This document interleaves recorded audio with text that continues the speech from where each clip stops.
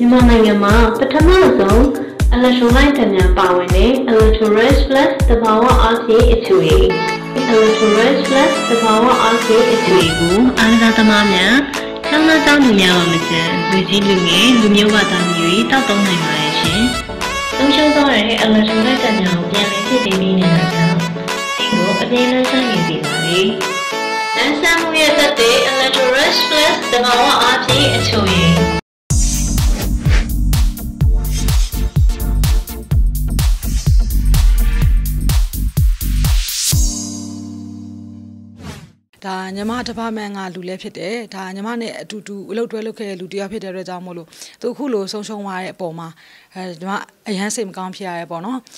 ဒီကြောက်လျှောက်ဒီတလလုံးအတွင်းမှာလဲအခုလိုမျိုးပေါ့ဒါညီမနဲ့သက်ဆိုင်တာလားဘယ်လိုမျိုးလဲပေါ့နော်အဲ့ဒါနဲ့ပတ်သက်ပြီးတော့လဲဒါညီမသက်ဆိုင်ရာဌာနရင်းနဲ့အကုန်လုံးပူးပေါင်းပြီးတော့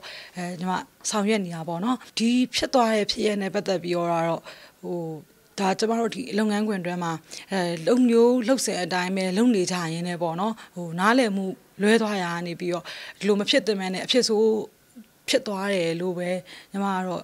ယူဆပါတယ်ညီမကဒါမောင်ကျော်စင်မဟုတ်ပါဘူးညီမတစ်ဖက်မှာရှိတဲ့လူတိုင်းပေါ့နော်ဟိုညီမအဲ့လိုမျိုးနိုင်ထက်စီနဲ့မလုပ်ဘူးရှင်ဘယ်လိုပြောမလဲဒါကျမတို့ကအကုန်လုံးဝန်ထမ်းနေလေဝန်ထမ်းဖြစ်တဲ့အတွက်ကြောင့်မို့လို့ဟိုသူနဲ့ကိုယ်နဲ့အတူတူပဲဟိုဒါလူကြီးအထက်အောက်လူကြီးလို့ဖြစ်နေရဲဆိုပေမဲ့ညီမတွေအကုန်လုံးဝန်ထမ်းနေပဲလူတိုင်းကအလုပ်လုပ်တဲ့အချိန်မှာ stress တွေရှိကြရဲအဲ့တော့အဲ့ဒီဟာကိုညီမတို့တယောက်နဲ့ပြဿနာတစ်ခုဖြစ်လာတယ်ညီမတို့ပူးပေါင်းဖြေရှင်းကြရဲတကယ်လို့ဘယ်လိုပြောမလဲအောင်ပွဲရှိရင်ပေါ့နော်ညီမတို့မှာပြောစရာရှိတဲ့ခါကျလည်းညီမတို့တူတူပြောကြရဲ staff party ပါဆိုရင်ပေါ့နော်လုပ်ငန်းခွင်ဆိုတာကတော့မှရဲဘယ်လိုပြောမလဲအမြဲတော့မချုံးဝေဘူးပေါ့နော်ဘာလို့လဲဆိုတော့ပြဿနာဆိုတာကတော့ဒါလုပ်ငန်းတိုင်းမှာရှိမှာပါအဲ့တော့ပြဿနာတက်လာတဲ့အခါကျရင်တော့ဒါညီမတို့တယောက်နဲ့ဟိုပြန်ပြီးတော့ discuss လုပ်ရတယ်ဆွေးနွေးရတယ်ရှိရပေါ့နော်ဒီပြဿနာကဘယ်လိုဖြစ်သွားရလို့ထင်လဲဒီဟာမှာဘယ်လိုရှိလဲဒါကတော့ညီမအထက်လူကြီးတယောက်ဖြစ်တဲ့အတွက်ကြောင့်မလို့ဒါညီမမဖြစ်မနေပေါ့နော်ညီမရှောင်လွဲလို့မရအောင်ညီမပြဿနာတိုင်းညီမဆွေးနွေးပေးရတယ်ပေါ့နော်အဲ့ဒါမျိုးတော့ရှိတာပေါ့ဒီလုပ်ငန်းမှာဆိုလဲမောင်ကျော်စုံရဲ့ဂေးဖြစ်ခြင်းမဖြစ်ခြင်းကအရေးမကြီးဘူးပေါ့နော်အဲ့ဒါကိုညီမကတကူးတကဟိုခေါ်ပြီးသူ့ကိုဝန်ခံခိုင်းတော့ဇရာတော့အကြောင်းမရှိဘူးပေါ့ဒါပေမဲ့ तू ကအဲ့ဒါကိုဘယ်လိုနားလည်မှုလဲတော့ညီမမသိဘူးပေါ့နော်ပြီးတော့နောက်တစ်ခုကဟိုမကျော်စင်မမဟုတ်ပါဘူးညီမတို့ဒီကျောင်းမှာကအဲ့လိုမျိုး LGBT မရလည်းမဟုတ်ဘူးယောက်ျားမိန်းမကိုညီမတို့အဲ့လိုဖိနှိပ်ထုတ်ထည့်တာမျိုးကိုမရှိအဲ့လိုမလုပ်ဘူးပေါ့နော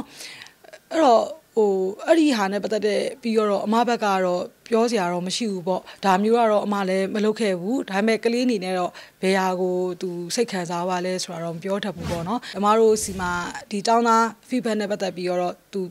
ူစိတ်ခံစားမှုတခုသူရှိရဲအဲ့တုန်းကလည်းသူဒါအမကိုပဲဒါမအားထက်လူကြီးကိုသူအမကိုပဲသူဟိုရင်ဖွင့်ခဲ့တာပေါ့နော်အဲ့တုန်းကလည်းဒါကလေးကအဲ့တုန်းကကျမကသူလုံးဝနားလေခဲ့တယ်သူအဲ့တုန်းကလည်းဟိုကျမပဲသူ့ကိုပြန်အားပေးခဲ့တာပေါ့နော်ဒါနဲ့ပတ်သက်ပြီးဒါမခံစားပါနဲ့ဆိုပြီးတော့အဲ့လိုတော့သူနဲ့ကျမနဲ့ခြားထဲမှာရှိခဲ့တဲ့အတွက်ကြောင့်မလို့ဒီဥစ္စာကြီးဖြစ်တဲ့အချိန်မှာဒါကျမတော်တော်ဟိုစိတ်မကောင်းဖြစ်ရပါတယ်ဒါတကယ်သင်ခန်းစာကြီးပါပဲဟိုဟာဘယ်လိုပြောမလဲသူကတယောက်နဲ့စကားပြောနေကြရဲဆိုတဲ့ဟာမှာတော့မှသူ့စိတ်ခံစားမှုကိုယ်စိတ်ခံစားမှုဆိုတာမမြင်ရအောင်ပေါ့နော်အဲ့တော့မမြင်ရတဲ့အတွက်ကြောင့်မို့လို့နောက်ပိုင်းမှာဒါတွေအထိကိုပို့ပြီးတော့ဟိုစဉ်းစားသင့်တယ်လို့ထင်တယ်ပေါ့နော်ကျွန်မအဲ့ဒါတွေကိုလည်းဟိုဘယ်လိုပြောမလဲဂိူးဆိုင်ရမယ်ဒီကိစ္စနဲ့ပတ်သက်ပြီးတော့လည်းဒါကျွန်မရဲ့လက်အောက်ကလူတယောက်ကအဲ့လိုဖြစ်သွားတဲ့အတွက်ကြောင့်ပေါ့နော်ရန်ဟိုစိတ်ထိခိုက်ရတယ်ဒါသူနဲ့ကိုယ်နဲ့ခြားထဲမှာဒီပြောစရာအမှတ်တရကြီးလဲဒီအကြောင်းမှာအများကြီးပဲပေါ့နော်အမတို့ဒီအကြောင်းမှာအရန်ပျော်ကြတာအဲ့တော့အခုသူအဲ့လိုမရှိတော့တဲ့အချိန်မှာလဲဒါအမအနေနဲ့ဒီမှာဆက်လုပ်ဖို့အတွက်ကိုအမစိတ်မကောင်းဘူးပေါ့နော်အဲဒါကြောင့်အမဒီမှာဟိုဆက်လုပ်ဖို့တောင်စိတ်ကူးမရှိတော့ပါဘူးအမနှုတ်ထွက်တော့မယ်ပေါ့နော်အလုပ်လုပ်တဲ့အခါမှာလဲ तू ကတိကျတဲ့အတွက်ကြောင့်ဒါအမဒီပြီးခဲ့တဲ့ April ကပဲပေါ့နော် तू ကိုလာစာတိုးပေးဖို့တက်ကိုအမကိုယ်တိုင် recommend လုပ်ခဲ့ပြီးရောအမတင်ပေးခဲ့တာပေါ့ပြီးတော့နောက်တစ်ခုကအဲ့တစ်ခုတည်းနဲ့မကဘူးပေါ့ဒါလာစာနဲ့မကဘူးဒီလိုမျိုးအခုညီမတို့အကြောင်းအဆိုတင်တန်းနေစီစဉ်ပေးရပေါ့အဲ့လိုတင်တန်းနဲ့ပတ်သက်ပြီးတော့လဲဒါကြော်စင်တဲ့ဟိုကိုက်မယ်တင်တန်းမျိုးပေါ့နော်အခုစီစဉ်ပေးဖို့တက်အောင်သူနဲ့အမနဲ့ပြောထားပြီးသွားပြီအဲ့လိုမျိုးကြီးတောင်စီစဉ်ထားရရှိရပေါ့နော်အဲ့တော့ဟိုအခုလိုမျိုးဖြစ်သွားတဲ့အချိန်မှာဒါစိတ်မကောင်းပါအောင်ဟုတ်ကြော်စင်သာကြားနိုင်မယ်ဆိုရင်အမမေးချင်တာပေါ့နော်ဟိုဘယ်ဟာလေးကိုများသူဟိုဟာဖြစ်လဲပေါ့နော်အဲ့ဒါကိုအမမေးချင်တယ်ပြီးတော့နောက်တစ်ခုကပြဿနာတစ်ခုဆိုတာက ဖြည့်ရှင်းလို့ရတယ်ပေါ့နော်မတို့မှာဟိုလောကကြီးမှာဖြည့်ရှင်းလို့မရတဲ့ပြဿနာဆိုတာမရှိဘူးပေါ့အဲ့တော့ဒီလိုမျိုးနည်းနဲ့ဘာလို့အဆုံးသတ်သွားတာလဲဆိုတဲ့ဥစ္စာလေးကိုအမအရန်ယူကြုံမရဖြစ်တယ်ဒါလူတယောက်ရဲ့တန်ဖိုးကိုလည်းအမအရန်နှမျောတယ်ပေါ့နော်အဲ့လိုမဖြစ်စေချင်ဘူးသူလာကြနိုင်မယ်ဆိုရင်အဲ့လိုမျိုးနည်းတွေနဲ့မဖြည့်ရှင်းပါနဲ့ပေါ့နော်ဟိုဘယ်ပြဿနာကိုမဆိုထိတ်တိုက်ရင်ဆိုင်မှာပြီးကိုဘေးမှာရှိတဲ့ပတ်ဝန်းကျင်ကိုမိသားစုကိုလည်းရင်ဖွင့်မှာပေါ့မိသားစုနဲ့အတူတူလက်တွဲပြီးဖြည့်ရှင်းမှာလို့ပဲအမပြောချင်ပါတယ်အမအနေနဲ့ဟိုအဲ့လိုခွဲခြားဆက်ဆံတာမျိုးက LGBT တွေမကပါဘူးအမအဲ့လိုမျိုးယောက်ျားမိန်းမအဲ့လိုခွဲခြားဆက်ဆံတာမျိုးကိုမရှိဘူးဒါအမကိုယ်တိုင်လည်းအမျိုးသမီးတယောက်ဖြစ်တဲ့အတွက်ကြောင့်မို့လို့ဟို main ကလေးမို့လို့မလုံနိုင်ဘူးလို့ main ကလေးမို့လို့အားငယ်လို့ပြောရင်အမမကြိုက်ဘူးပေါ့နော်အဲ့လိုပဲအမဟိုကိုယ်တောင်ပြောတာမကြိုက်ဘူးအမသူများကိုပြောဖို့ဆိုတာလည်းအမအလုံးဝ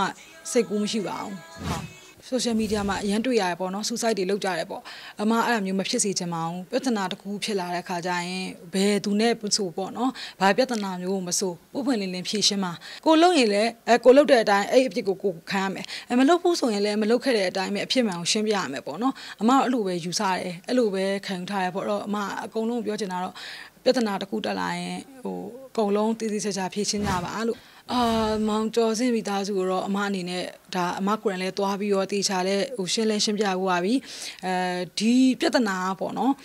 အမကတော့သူ့ကိုဟိုတေးစီလိုတဲ့ဆန္ဒအဆက်ကွဲရှုံးချလို့မျိုးဟာမျိုးတွေအမလုံးဝလည်းမလုပ်ခဲ့ဘူးအမလုပ်ခဲ့တယ်လို့စိတ်ထဲမှာလည်းမရှိခဲ့ဘူးပေါ့နော်အဲ့ဒါနဲ့ပတ်သက်ပြီးတော့လည်းအမမိသားစုကိုလည်းနားလဲအောင်အမတေချာလဲပြောပြရဲပြီးတော့